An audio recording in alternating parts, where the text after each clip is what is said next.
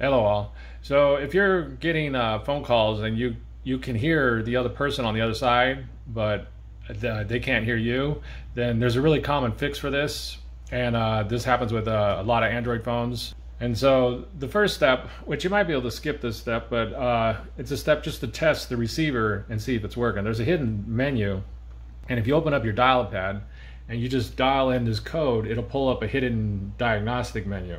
So you could do this first and try it out and see if it works for you, but it's basically just star, pound, 0, star, and you hit pound again and it'll pop into the menu.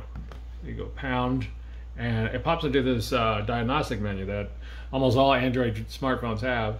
And if you look over here, you can see receiver. If you touch that, a tone will come on, and it'll say that the receiver is working. So I'm gonna go ahead and touch it. I'm not sure if you could hear that, but this means the hardware is working. So it's okay. So that went on for a minute, but basically, if you can hear the tone, that means the hardware is working. So then you have to look at other fixes. And one of the more common fixes if you read through the forums or Reddit or wherever is the microphone pathway, which is right down here, and on almost all Android phones, right at the bottom, you see this little hole. This is the pathway to the microphone. And if it gets clogged with dirt or any kind of debris, then it's going to block the sound from being heard or being heard well. It'll muffle it out. So what you want to do is you want to get like a little pin, which if you have the SIM card pin, that's like perfect, and it'll fit right in there. And you could go in and clean it out. One thing to be careful is you don't want to push in very far because you could damage the microphone. So you want to go real slow, just barely go in and kind of clean it out a little bit, and then test it out and see how it works.